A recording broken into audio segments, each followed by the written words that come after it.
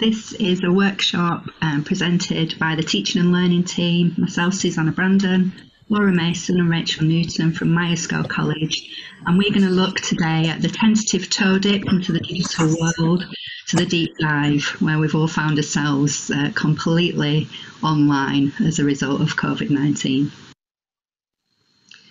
So the aim of the workshop today is firstly to reflect on the OTLA project, to identify where we at Myerscough were functioning in the digital landscape pre-COVID-19, to describe the changes introduced as a result of the pandemic and consider what we've learned along the way, and then hopefully share some ideas together with where we go from here in terms of planning for the new academic year. So in terms of the OTLA project and Myerscough College, our aim was to improve digital competency across college, to share ideas and resources in our professional exchange network to better support both learners and colleagues in effective use of digital technology to improve teaching and learning.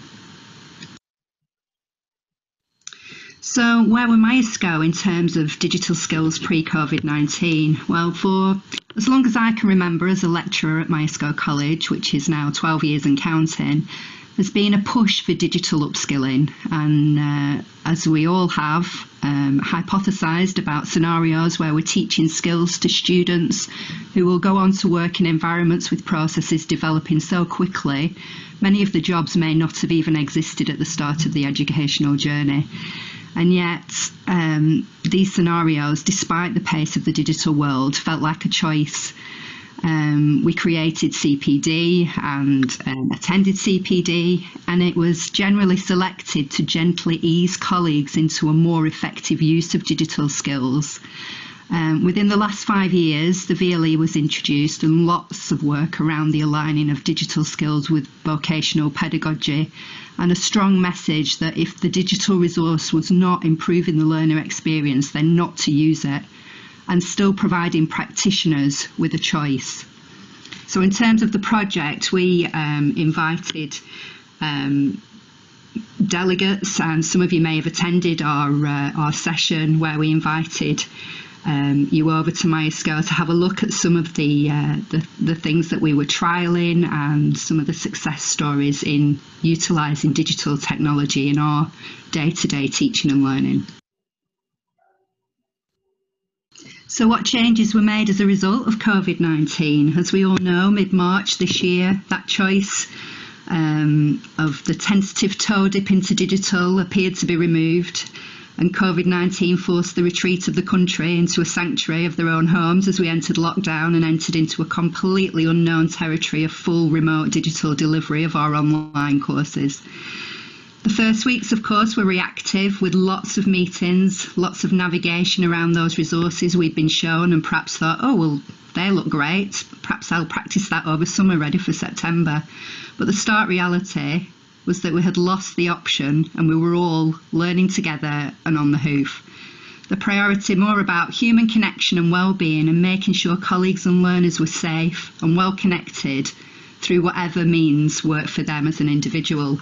So there's a huge emphasis on well-being and maintaining that connection to support colleagues and learners, and we saw lots of people on Teams calls, on Zoom calls, phone calls, groups and one-to-ones. As a teaching and learning coach, myself and Rachel introduced a newsletter just with the aim of updating all colleagues on a weekly basis with news from campus, with teaching tips, with wellbeing tips, and just that reaching out and keeping the momentum going of sharing and keeping connected. So it was definitely an update of communication that was priority at that point. So what have we learnt in this time? Reflecting on those first weeks, although they were terrifying and uncertain times, they also saw the emergence of so much joy. We all laughed at the news in 2017 when Professor Robert Kelly was explaining the South Korean politics live on the BBC when his children suddenly wandered in and took the spotlight. Yet this, however, has been a daily occurrence for many of us as we've juggled family life with work commitments. We've met each other's children, pets, and I feel so much more that we've shared learning together. It's my view that being forced into a situation where we've all been open to a little vulnerability, we've built stronger rapport and relationships with our peers and our learners. We're sharing ideas and initiatives across the sector through social media, professional exchange networks like today, and we're all just having a go. Sometimes it works like a charm, sometimes there's a frustrating glitch, but it's all valuable learning and we're doing it together. So yes, there have been challenges to learners and colleagues where working remotely has provided real challenge, including access to resources, time management and digital overload. But there's also been improvements to efficiencies, so meetings have been much more effective as we've been able to engage with everybody without the constraints of travel and timetables. We've built rapport and there's been much more creativity.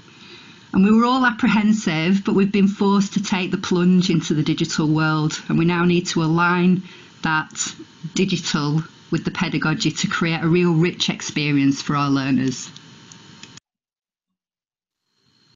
We of course don't know exactly how the future looks when we're thinking about where we go next in terms of next steps and planning. But then again, we never did. We never knew what September would hold. We just made an assumption that it would be the same as the previous year.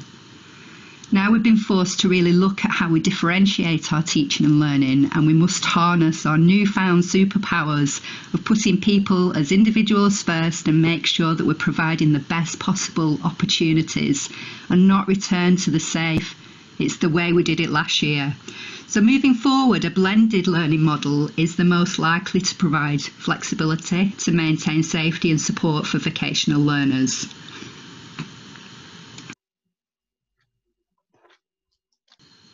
Following our digital workshop at Myerscough College, we had planned an event where the delegates would return in July and share with us the digital skills that they'd learnt on our day and share with each other how they'd integrated it into their practice.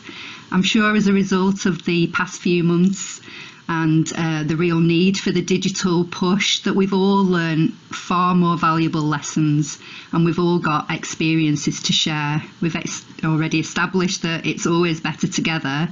So I think now's a great time to share. I'm going to leave the floor open now.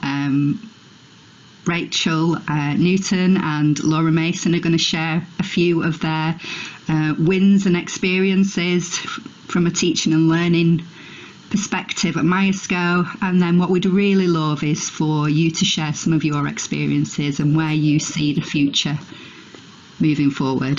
Thanks ever so much for your time, for your generosity, your attention and your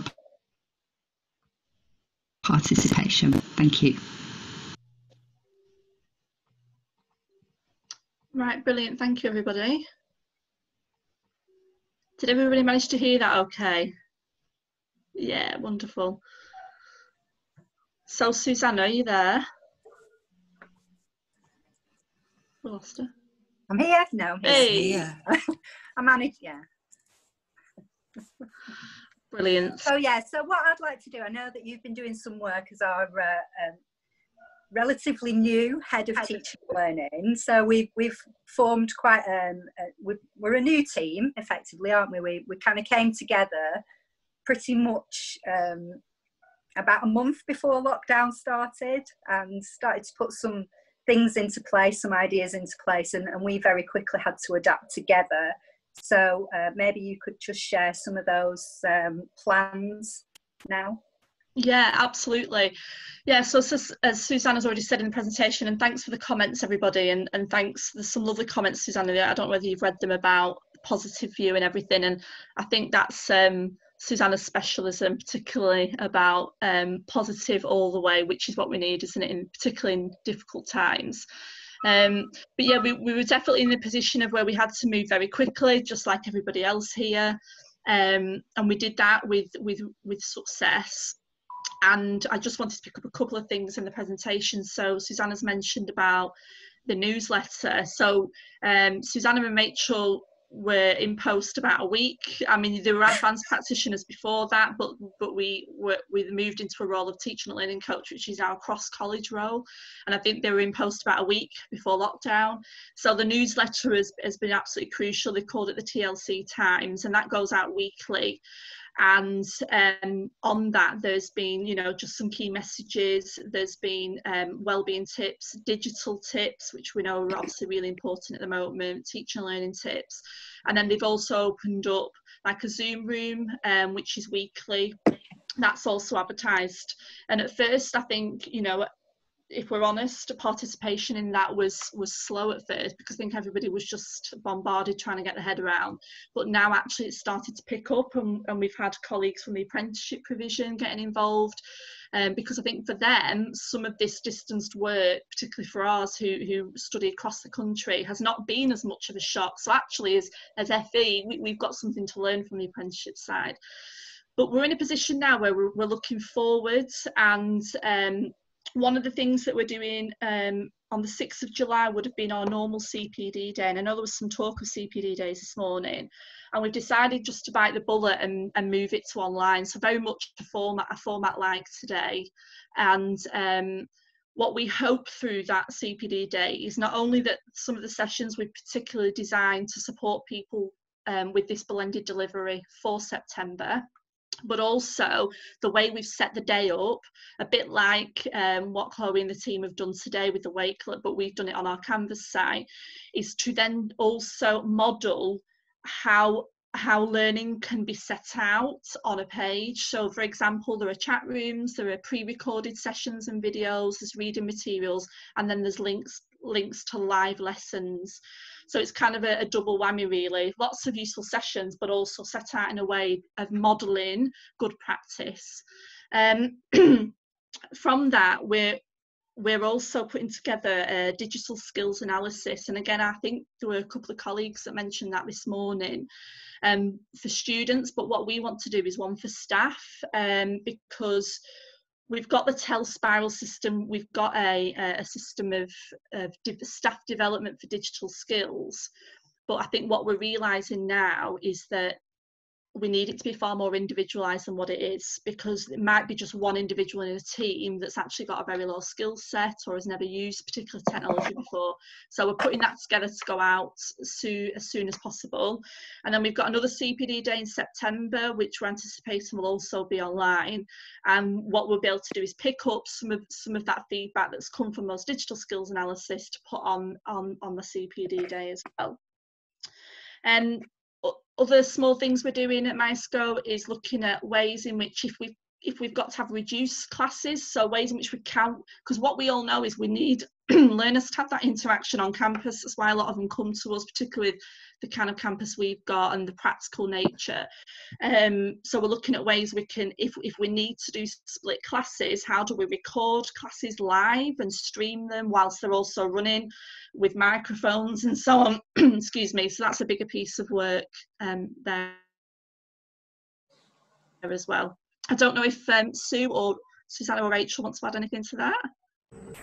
I think you've covered quite a lot of what we're doing there, Laura, but yeah, just going to the Zoom room that we do weekly, you touched on the fact that apprenticeship and skills has given us some sort of top tips, and just to share some of those with you. What they were saying in apprenticeships is the more that you do the online learning and the more that you use all the different tools, the easier it gets. And we sort of say, basically what this whole session is about, you know, dipping your toe in and having a go is the best way to approach it, and it just goes from there, and it gets easier and easier.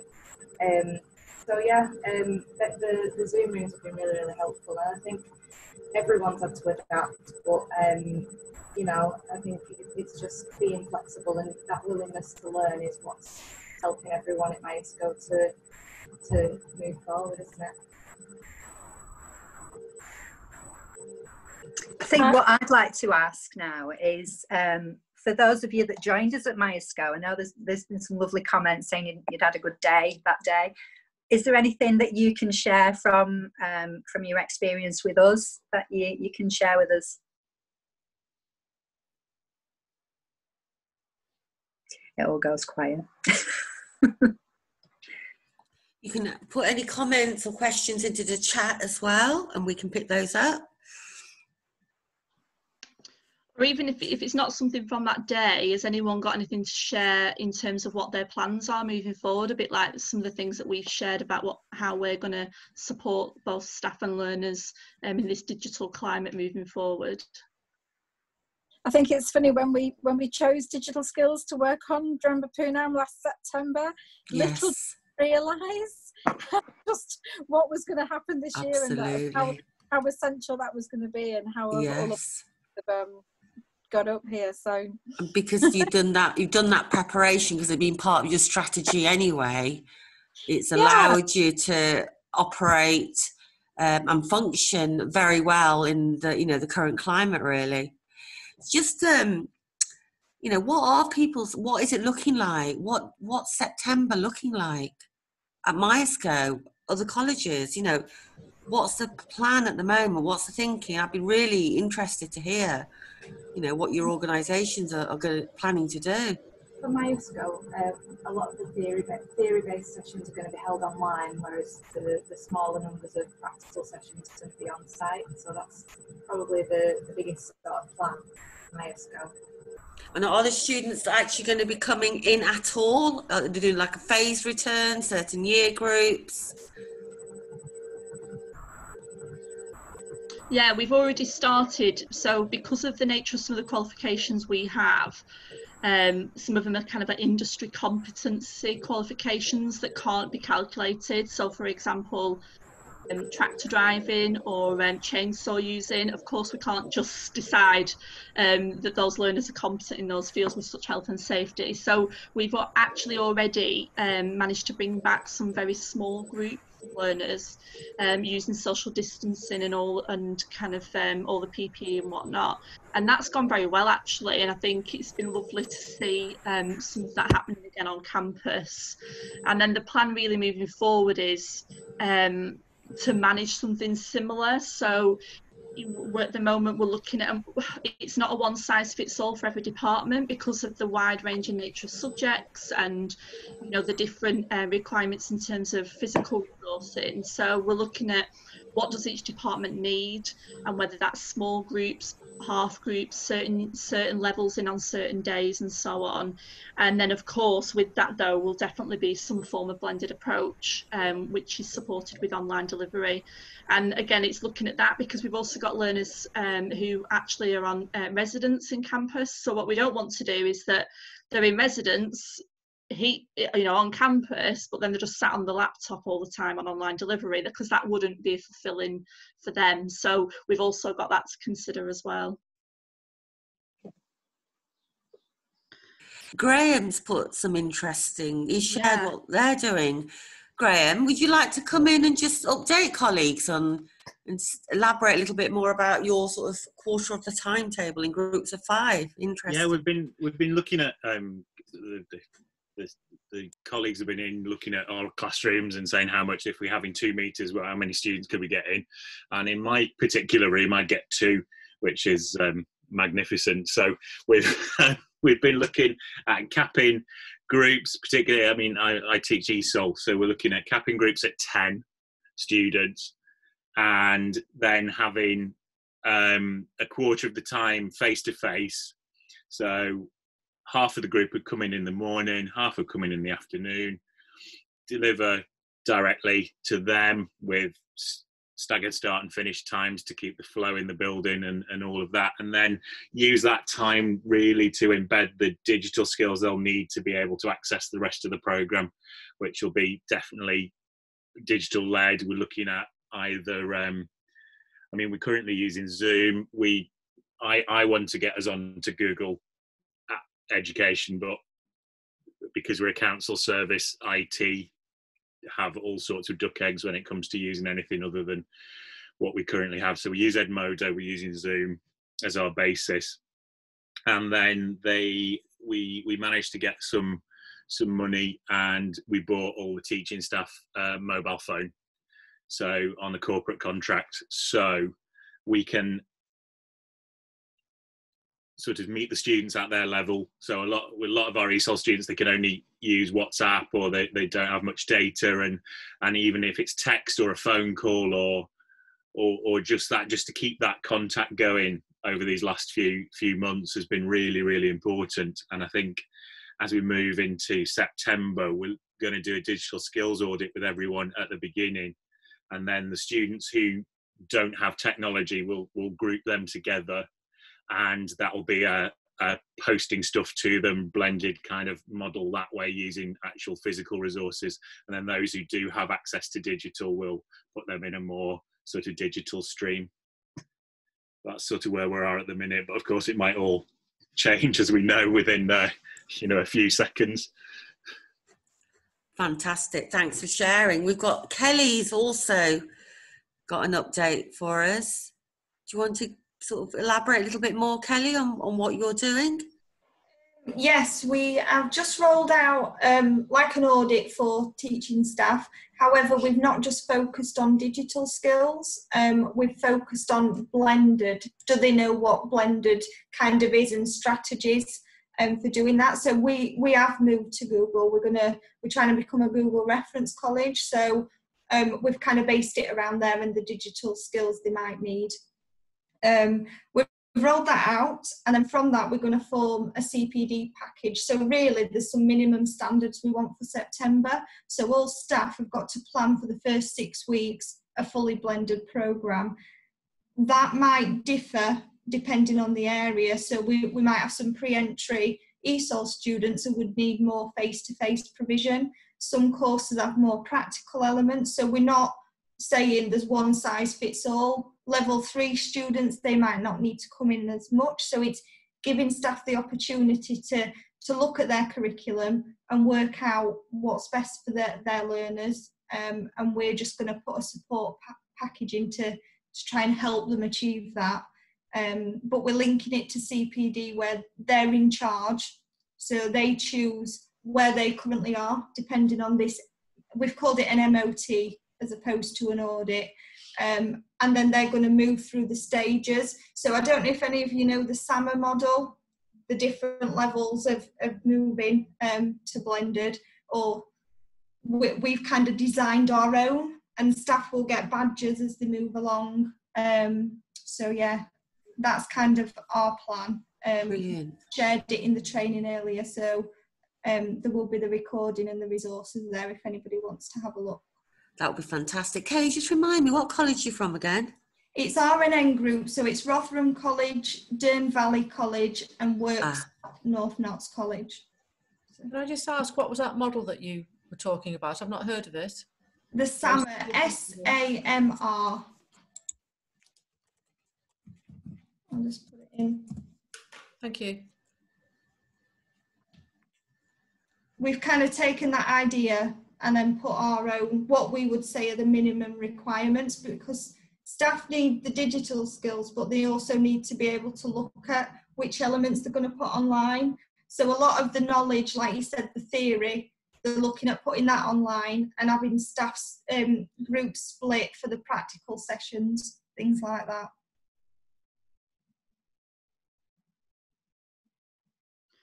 Yeah, no, I think that's a really good point. I've made a note of that, Kelly. So thank you, actually, because I'm going to be working with our digital team to have a look at this digital analysis. And you're right, it's not just the physical capability, but it's actually the understanding of it in the wider context, isn't it? So I've just made a note of that. Thank you. Okay.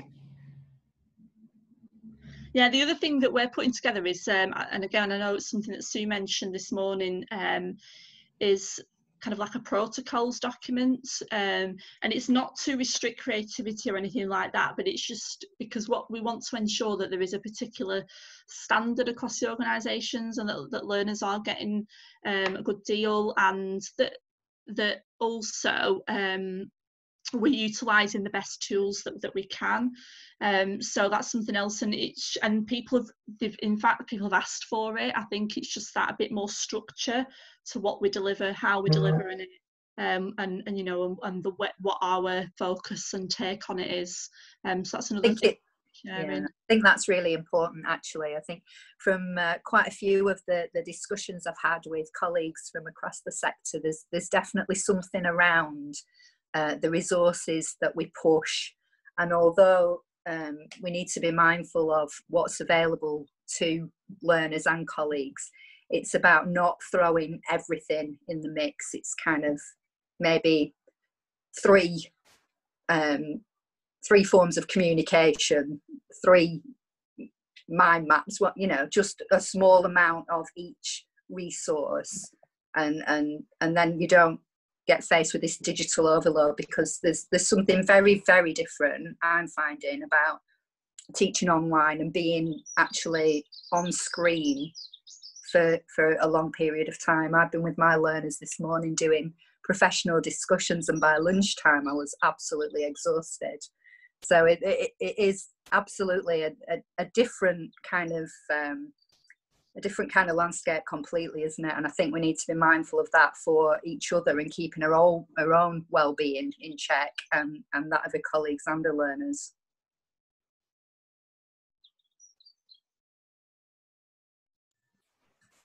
Brilliant. So we've got some examples. Chloe's very kindly shared some examples, and we've got some links that colleagues have shared.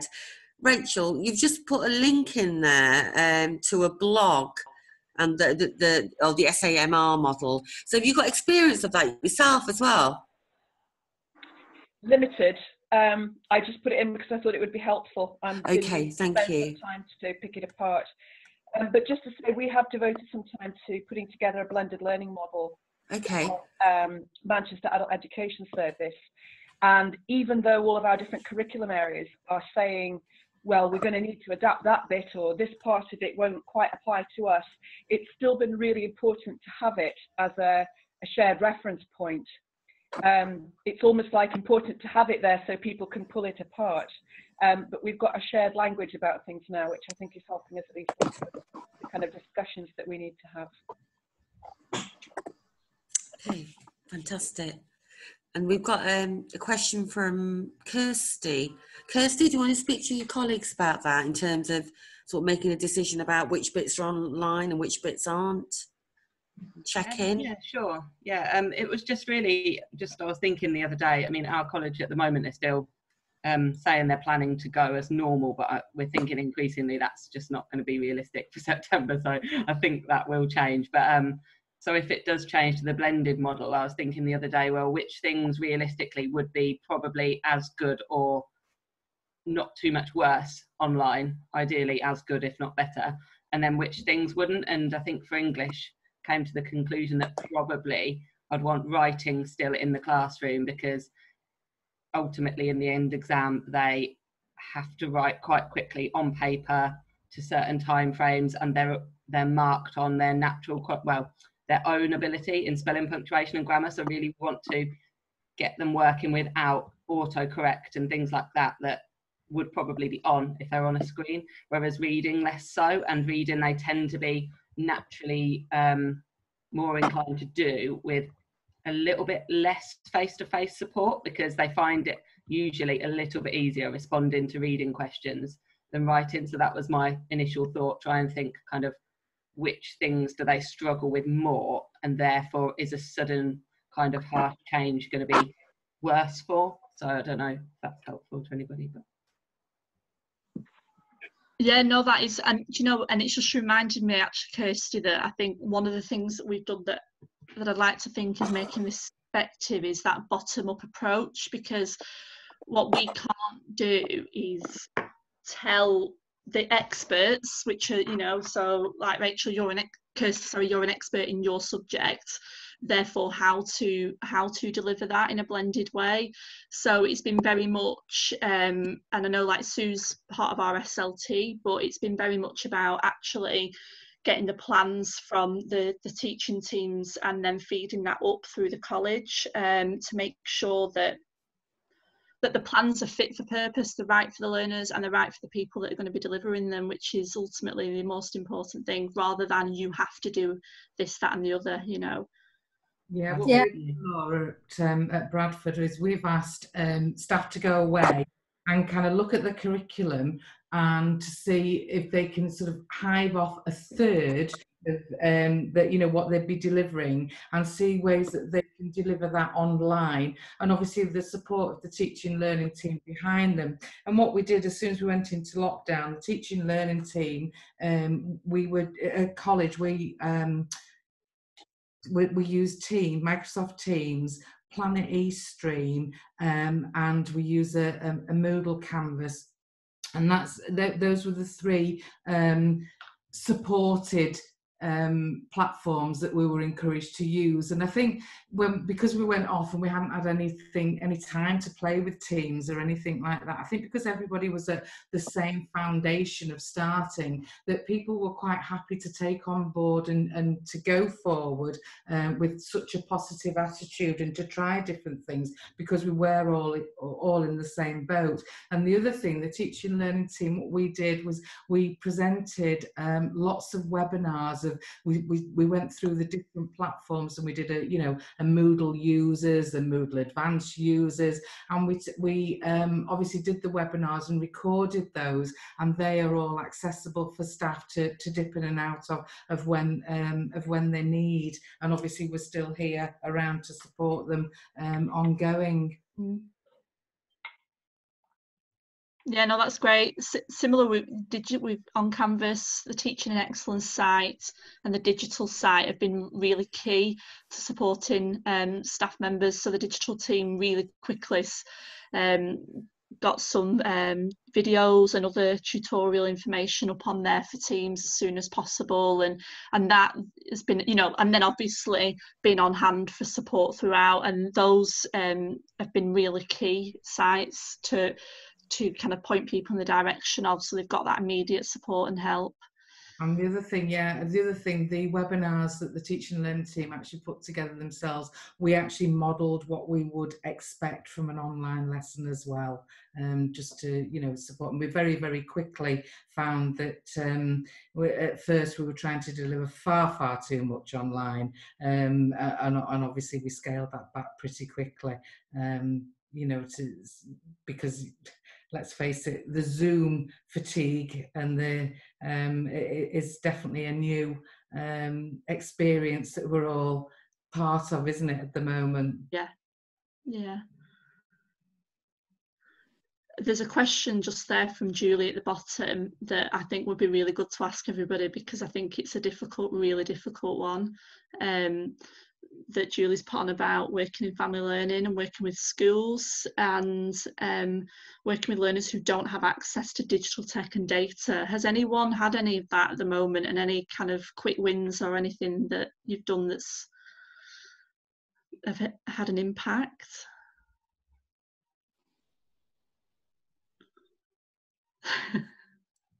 It's a tough one, isn't it? As I said before, we've been using like WhatsApp and things like that with students who've got very limited tech, because that's one way pretty much everyone has got WhatsApp or another messaging app. So we've been sending things through on there, and even just a phone call as well has been really useful, in addition to some posted work. So students who can't get on Edmodo or on Zoom, they've been doing the work, they've been taking photos of it with their mobile phone, sending it to me on WhatsApp.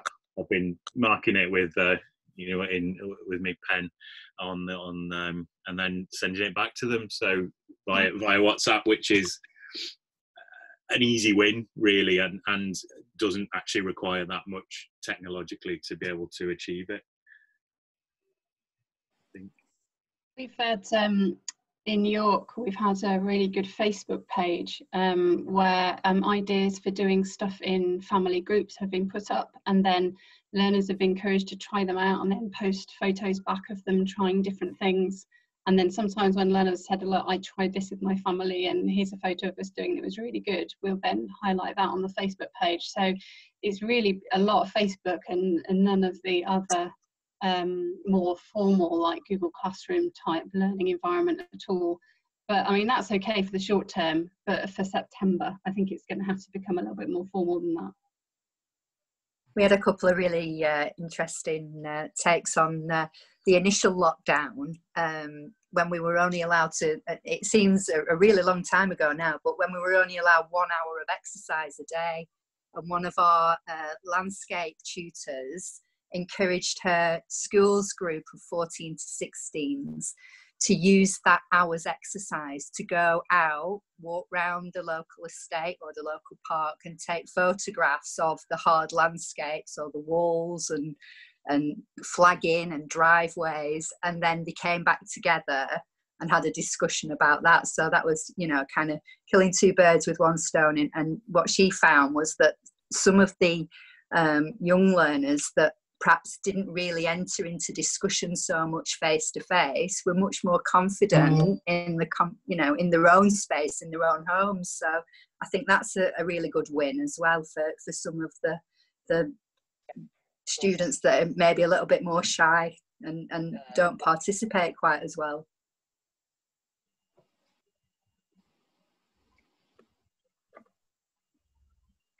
I've just popped something in chat there as everyone was talking. I'll explain a little bit about what I've written. I said that I think it's important that those learners of ours that don't have access to digital and data and things like that, that we still help develop their digital resilience, and especially when we think about the essential digital skills and that framework, we still need to be encouraging that. How do we do that when it's a post, for example, when we're doing print and post? Well, we could, for example, if you're going to do Google Forms if you're going to do an activity with a Google form, I'm saying Google form because I have experience with that rather than MS forms. If you're going to use a Google form in an activity, Google Forms you can print out. And when you print it out, it looks very similar to how it actually looks on a screen. So they're still getting that visual of how it looks. You can get templates for tweets. You can get templates for Facebook. You can probably make these things in PowerPoint as well. I do a lot of stuff in PowerPoint that isn't actually what PowerPoint's for. I use it for creating things. So you could make an Instagram. You can probably find them online. You might be able to get them for free, or make them yourself in PowerPoint. Google Forms, there's other things like that. And I mentioned our colleagues in Secure Estate because this is something that is not new to them, having to develop their learners' digital resilience, so that when they come, when they're on the outside, they're not going, what's social media, what's Twitter, that kind of thing. So they've been doing that for a long time. So, let's look at our colleagues in the sector and look at all the stuff that they're doing as well, because there's lots of good stuff out there. But I think it's like what Lou was saying before, there's lots of treasures, and sometimes we kind of have them to ourselves and we need to share them a bit more and share them with each other, share the load,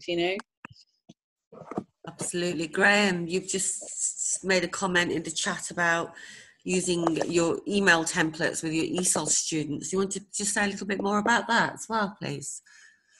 Yeah, we just like a writing frame, really, which we've all seen and used in different contexts, and it's just making it look as much like a digital email program as possible, and getting them to use the openings and closings that would be used in email in the real world. And we've been trying to get as much digital type stuff around the work we've been doing, even if they're not using the digital at the time. So I think the more, as Chloe said, which is right, the more they're kind of exposed to how it looks and what it would be like on actually in the digital, then it'll be a bit easier for them to use. And Susanna just sent me a little message saying about Canva, which you introduced me to actually when I was in there over at Myerscough. And we actually did just before the lockdown, while we were still in, with my entry one ESOL students, we used Canva to make posters about keeping safe, washing hands, and all that stuff. And they laminated them. They sent them around the council. They were in all the buildings, and it was just brilliant. So tough. Love it.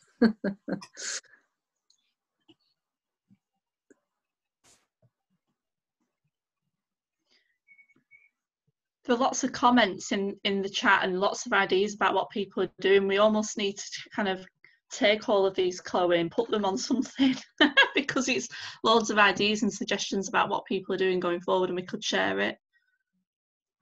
I'm muted. That happens all the time, doesn't it? Yes. Always muted. Yes, we've got loads of stuff going on in all the chats. I've asked all the co-pilots to save all the chats. I'm going to have a little look at it next week and see what we can do. My idea is that you can actually, you can build into Wakelets, the Wakelet agenda that we're using at the moment. I'm going to make a copy of it, so we've still got that agenda, but make a copy of it and then build into it all the tweets that have been happening, because you can pop tweets in there as well. It's fantastic. That's I don't work for Wakelet, by the way. So this is the first time I've used it as an agenda, so also I'd love some feedback on that, but that's out of the session. So Chloe, I'm absolutely sure you won't lose anything. It'll all be in there. Definitely. We can add bits in there. So the chats, I'll have a little look whether I could just take bits out of it or maybe put them into Word doc, into PDFs. I don't know. I'll have a little look at what we've got on there. Links to things I'll pop in the Wakelet, so it'll be a nice documentation of everything that's been going on today. And it means that you can also see what's been going on in the other workshops as well. Brilliant. Julie, I'm really interested in your comment in chat about doing the summer challenge using a Google site. Would you be happy to share a bit more about that with us? It sounds really interesting. Yeah, I work for Family Learning in Sheffield for the council, and we're in our third year of giving a summer challenge to families. And in the past, we've used Google Classroom, which has been awkward because a lot of learners, when you're working at a distance, trying to get them on to Google Classroom can be challenging, we've found anyway. So this time we're trying it with a Google site, so we're asking people to sign up through social media, so they're emailing us, and then we're going to send them a link to a Google site, and we're going to post up every week over the summer lots of different activities, so based around a lot of it based around health and well-being, and lots of fun activities that they can do together. So yeah, we've had good success the past 2 years. We've had, within the first day, we had about 50 emails from people wanting to sign up, because we advertise through school as well, so they've posted it on their Facebook and Twitter page as well. So yeah, I'm looking forward to seeing how it goes. Yeah.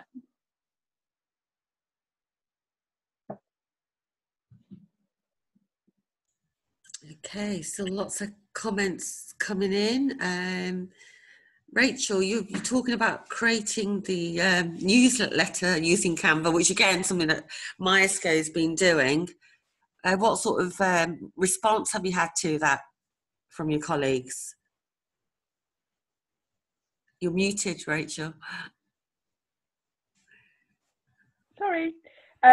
It's one of our subcontractors called Back on Track, who work with people from very particularly disadvantaged backgrounds, many of whom don't have access to devices or digital skills, and they've had huge success with this newsletter. I think one of the nice things is that although the learners haven't used IT necessarily to create drawings, or they've got colouring pages and they've got poem competitions, but they're then sending their contributions in by post and then seeing them published in this proper, proper professional format. So I think that's been, that's worked really well from the point of view of the learners sort of feeling that they've got some involvement with IT, but also just keeping that sense of community, because they're seeing their fellow learners' names in there and some photographs and so on. I think it's worked really well. Fantastic, that's great stuff. So we've got about 10 minutes left. Susanna, Laura, Rachel, is there anything else that you want to add in terms of before summing up? Are there any final questions or comments?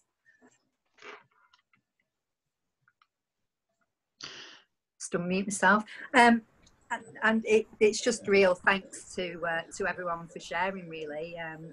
Obviously, we were really disappointed not to be able to host the second of the events that we were hoping to over at college, and it's really lovely to hear that some of the things that were shared on that day have been useful and shared, and thank you for all your stories and your impact stories that you've shared with us with other things as well. I think this is definitely the way forward, is the professional exchanges.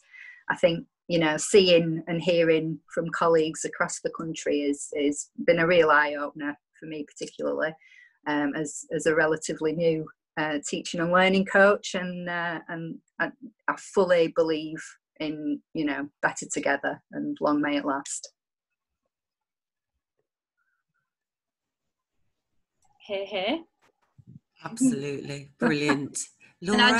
And just to add there that, you know, when things do get back to some sort of normality, if whatever that may be, if you do happen to pick up, I know Graham mentioned that he did start on some of the AR, VR stuff following that day, but then obviously things took a turn.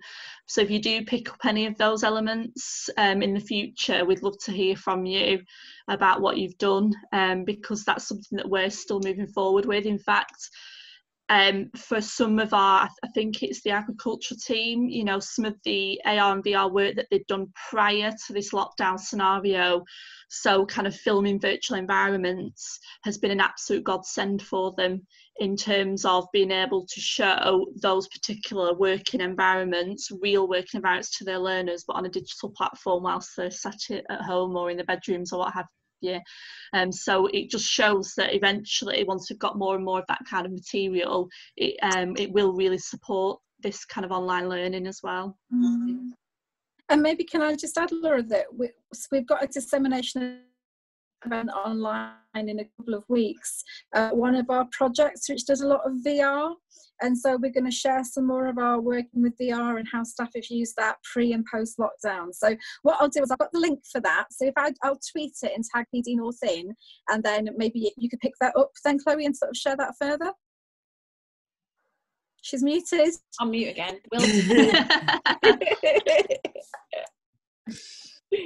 I read something on Twitter that somebody said that perhaps one of the most used phrases of lockdown was, sorry, I forgot to unmute. Also, you're on mute. Yeah.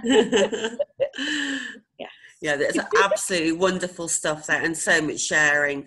And we'll find out a little bit more about what the future holds and how we might be able to keep this conversation going very soon, I hope, because it would be such a shame, you know, for us not to be able to continue with the connections that have been made and this wonderful community of practice that's been put together and evolved over many years.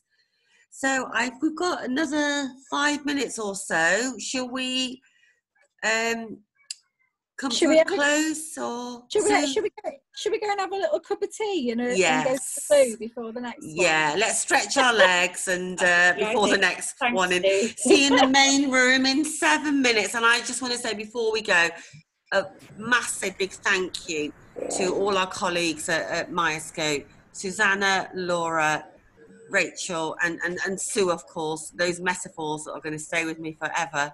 Thank you very much. We can unmute and do a big round of applause before we go and stretch our legs. Thank you very much. Thank you.